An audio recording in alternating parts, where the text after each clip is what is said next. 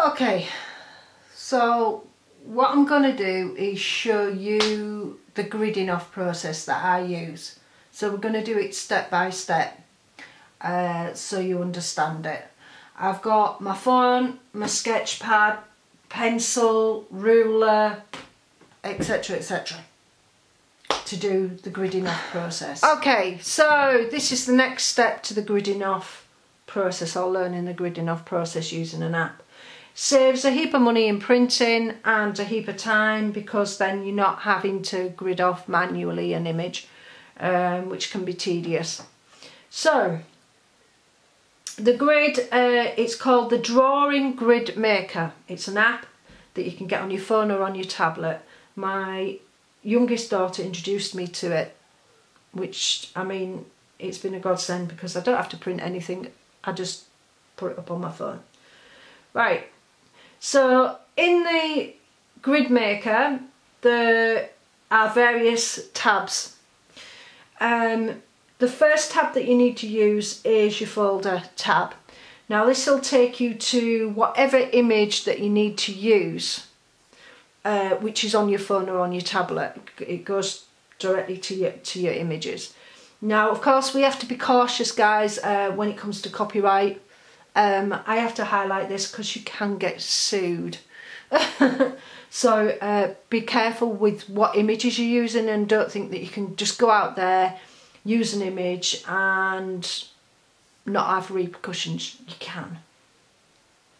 Right, so go into the folder, and I've gone into the folder, go to my images. Now I've picked an image already that I want to use, which is this one. And the reason why I'm using this image is because I took it. So I press on this image. Now it's already squared this image off, which is a 5 by 5 squares. But you can make the squares smaller, which is what we're going to do.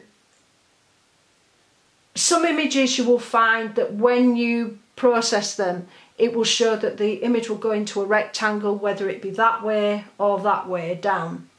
If the rectangle's going down, that means you need to increase your square footage on the app. So to do this, so let's say it is along the rows. What you can do is go into this corner with the lines across it, which is your rows, and increase it. So I'm going to go 8 on that. You can see it's transferred it to rectangles. That means now you need to increase along the columns. So you go into the columns and you put 8.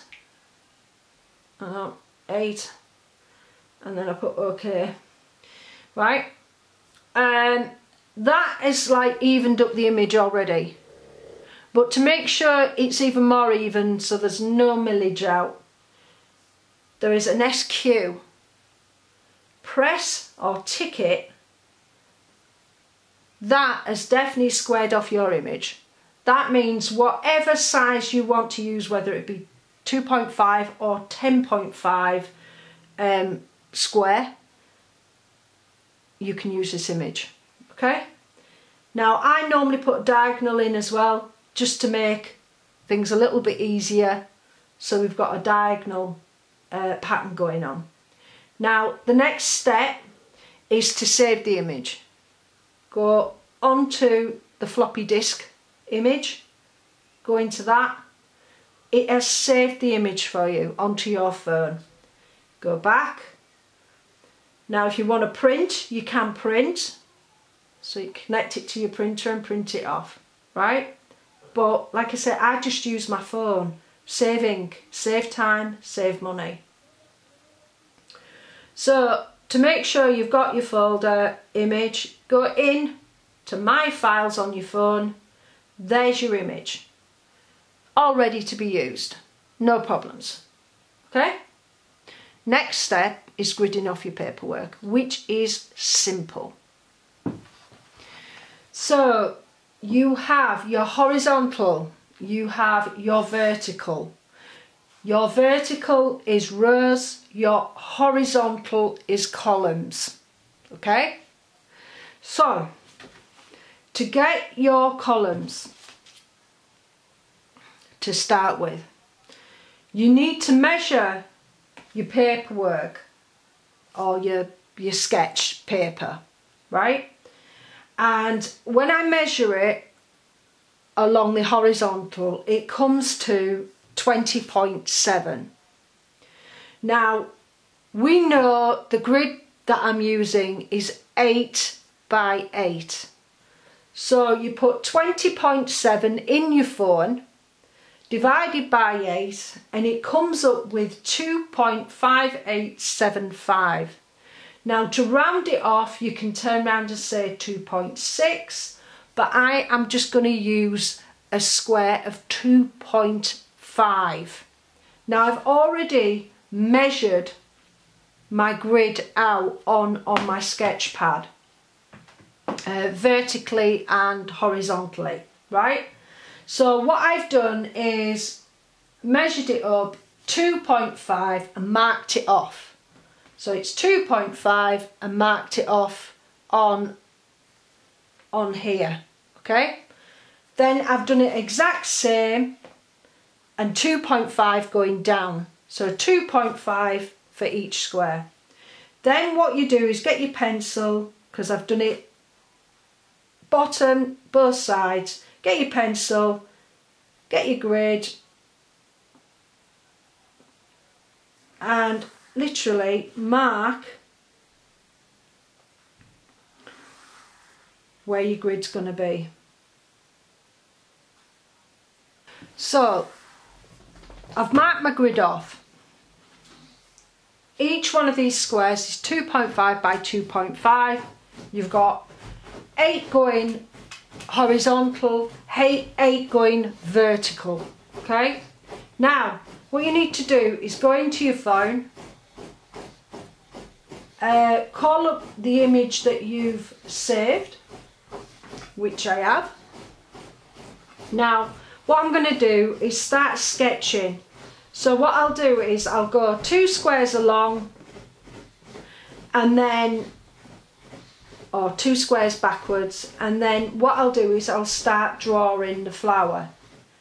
Now, it's just an orchid, so, or a little wild orchid, and then you're literally doing that. Now, I used the diagonal pattern. Now, this is how you check that your image is even. So you put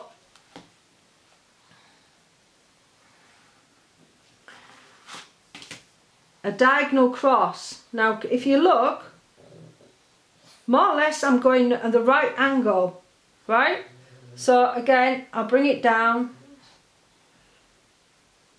Now, this has got like a fold as the leaf, or the petal. And then you bring it round. And